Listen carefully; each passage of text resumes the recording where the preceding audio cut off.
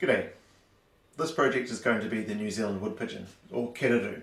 The Kereru was also voted New Zealand's Bird of the Year 2018. It's a very attractive bird with its blue-green pink iridescence contrasting starkly with its white breast. And in preparation I've done a bit of research about size and shape. I've created a pattern which I'm going to transfer to the wood. This is a relaxed pose. And I've put some feather grouping, the eye position for future reference. And the wood I'm going to use has been kindly donated to me by a local farmer. It came from his shearing shed from when he was repairing it. I think it was a pile, so it's quite large, so for such a large bird this is perfect. And it's got a bit of rot. I'm going to have to process it, work around that and get a nice carvable piece of timber out of it. So that's where we'll start. As you can see, quite a big portion of this block of wood is rotten, but I'm hoping to salvage this end and get something quite useful. It's too big for my bandsaw, so I'm going to have to use a multitude of saws, power saws and hand saws, I think. And I hope to get a nice piece of timber to carve. This bit of footage had atrocious wind noise and annoying two-stroke motorcycles in the background, but I'm starting this cutting with a circular saw to cut off as little rotten as possible to try and get the maximum amount of nice wood. There's always a bit of a mystery when you start cutting into this wood, a bit of educated guess from what you can see from the outside, but you never know what's going on the inside of a piece of wood like this. So we'll find out.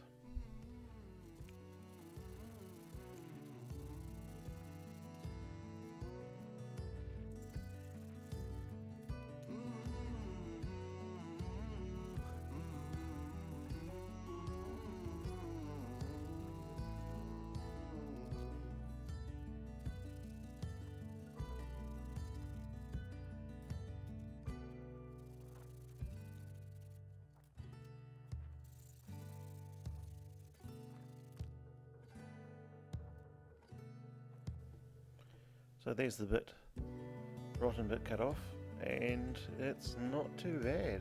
It's better than I hoped, actually. Still too big for my bandsaw, so I have to cut it down its length. I'm going to cut most of that rot off down the right hand side. I don't think that's unuseful. There will be small offcuts that I can use for smaller birds later on. But not too bad, all in all.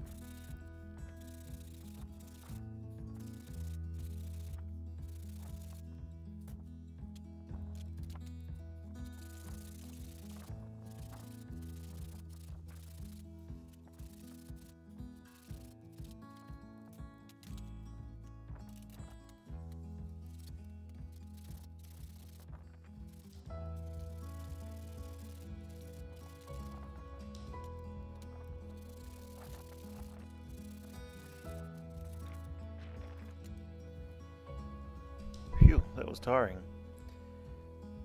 But I didn't complete it with the saw. You can see the bit of rot in the centre.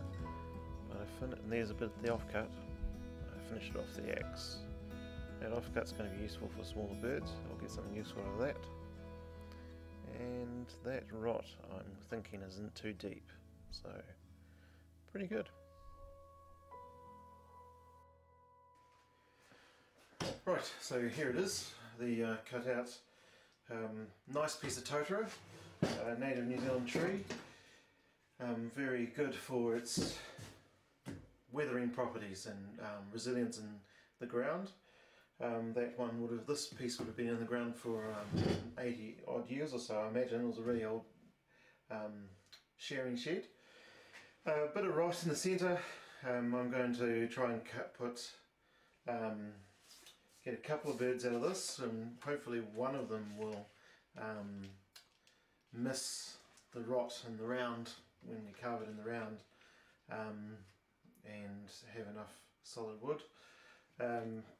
So that's what I'm going to do now, is just trace the outline to a cutting on the bandsaw later.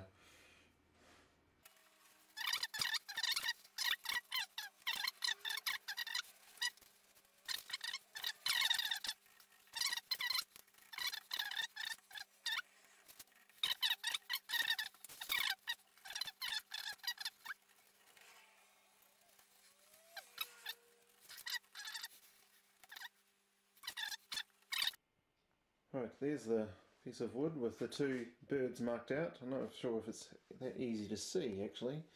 Here's the pattern of this bird,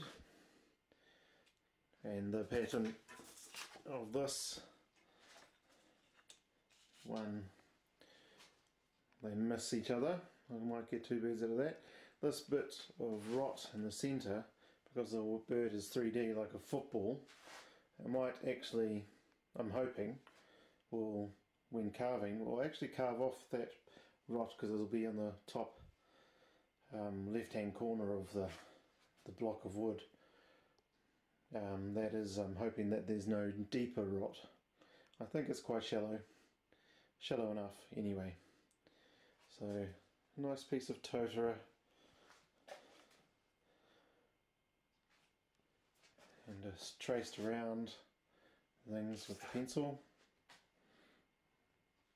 I mispositioned it here, so I've put an X through to remind myself not to follow that line, but to follow this line, the new line. And it's ready to get cut out on the bandsaw. So I'll be right back. From the bandsaw. Here are the two birds, and as you can see here, I'll get some light on the subject. That bit of rot is only just in that top corner, and when I carve the bird in the round, that's going to go. But there are a few other problems.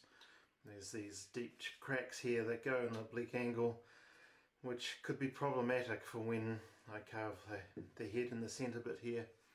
I'm going to put this one aside and probably go with this guy. I pinned the profile onto the wood and then cut around it. That's another way, rather than just drawing on it.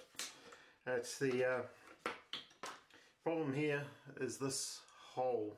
So while there's very little rot that marries up with that other one, this rot, this is a bit I couldn't see until I cut into it. So what I'm going to do here is just cut that rot out and use one of the bits of offcuts that came off, and set it in there and glue it in the slot that will be apparent there, and then I'll let that dry overnight. And this is a nice piece of totara, barring the little bit of rot. That will not affect the carving when I carve it in the round. So that's the first order of business. Then I'll draw sort of like a plan view on the top of this, and I'll bandsaw off that, and then I'll get to carving it in the round proper.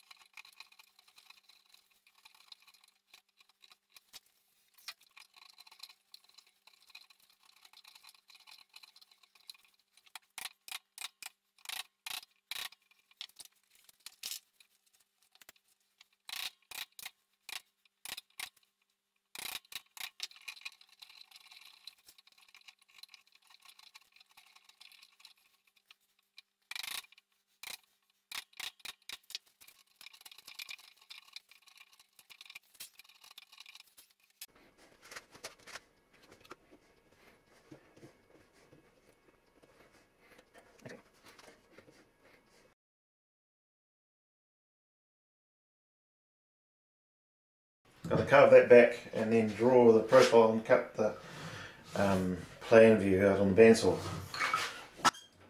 Yes, I lost a bit of footage. My battery ran out on my camera and corrupted the file, but basically you didn't miss much.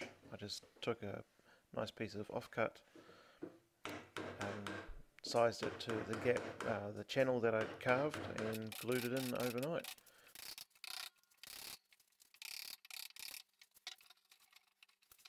Bit of chip out, but I don't expect that to be a problem. Mark the centre line